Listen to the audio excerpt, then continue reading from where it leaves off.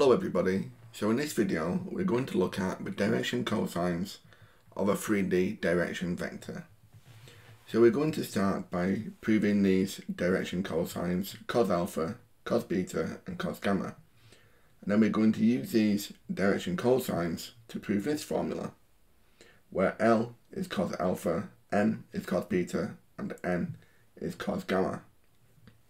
Okay, so we'll start with a definition of the cosine of an angle. In this case, we know cos alpha will be the adjacent side divided by the hypotenuse.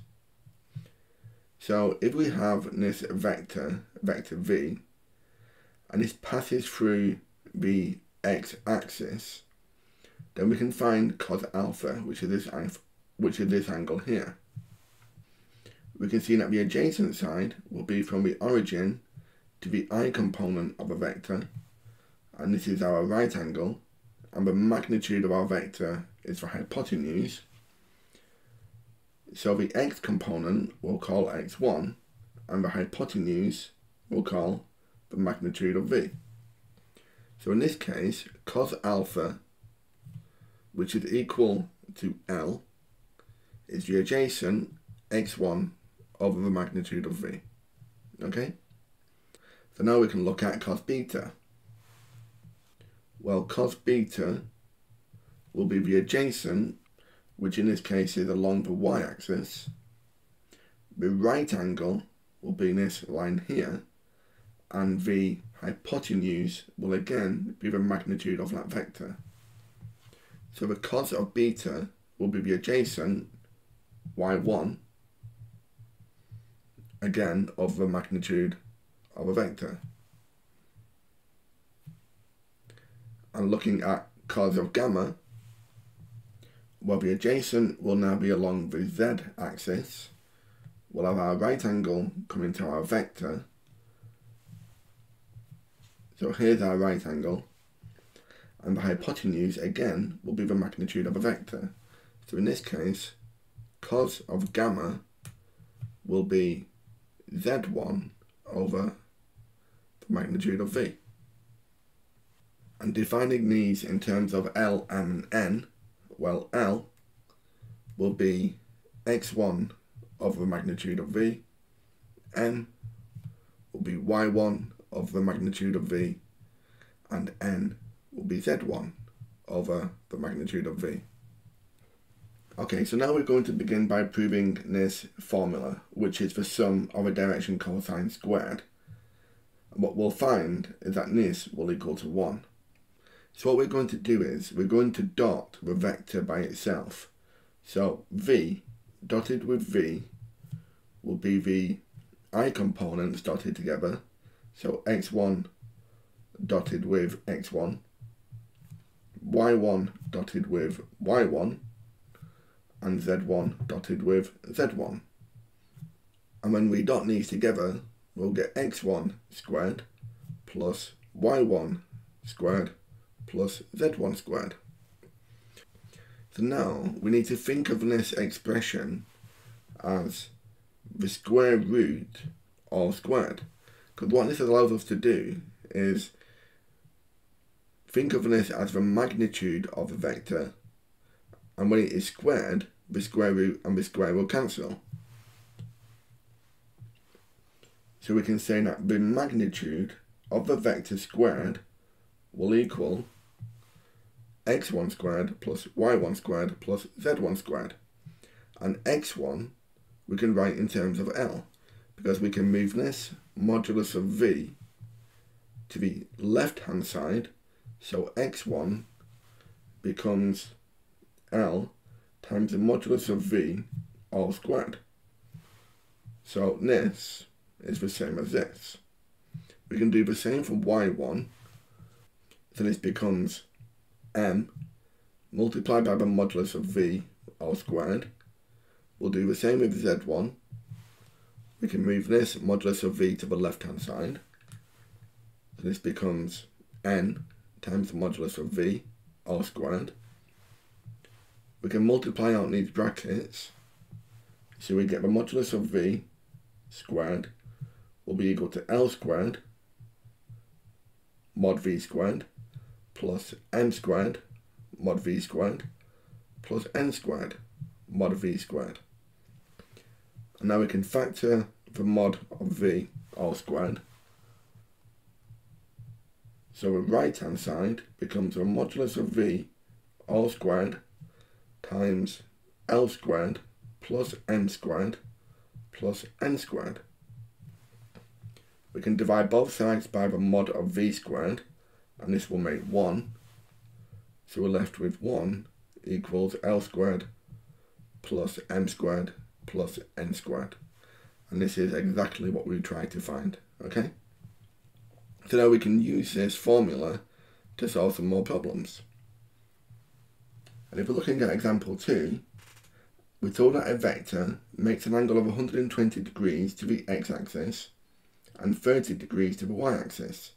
Calculate its possible angles with the z-axis. Okay, so we know cos alpha equals L, cos beta equals M, and cos gamma equals N. And alpha is the angle it makes with the x-axis.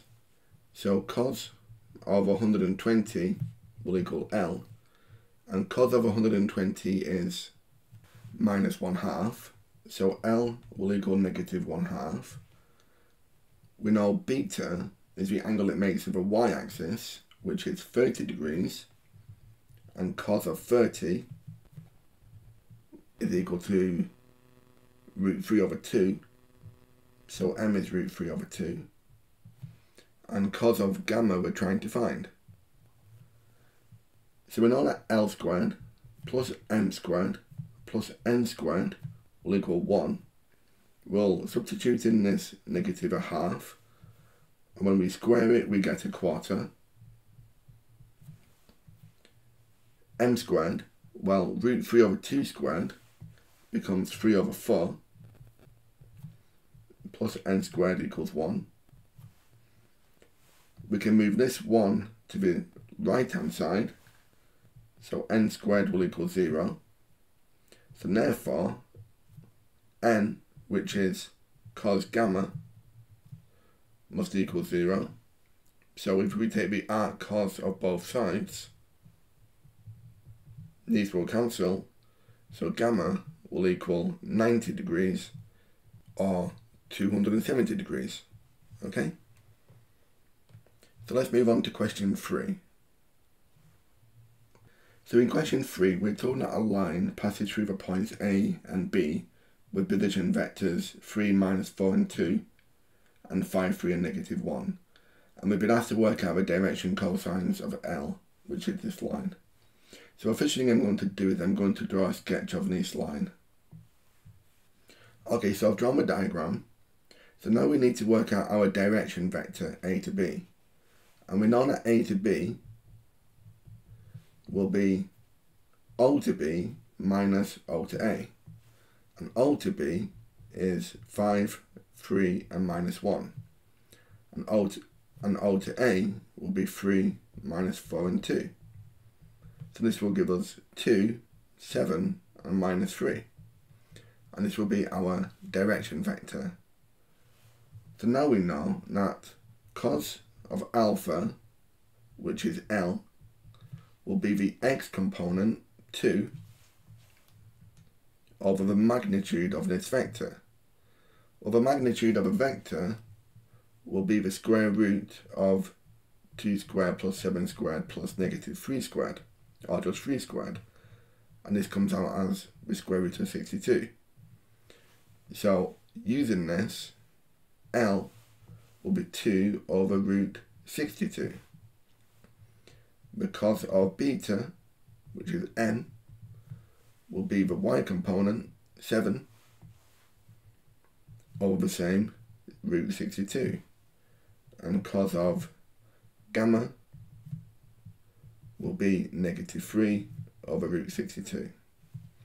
So these are our direction cosines here. And now we can use these three to work out the Cartesian equation of a line.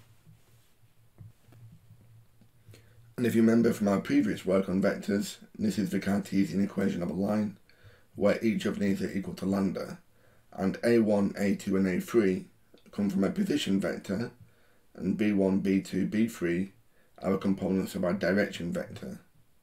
So we can use point A as our position vector. We could have used B, but I'm going to use A. So we've got x minus A1, which is 3, over B1, which is this direction. So 2 over root 62.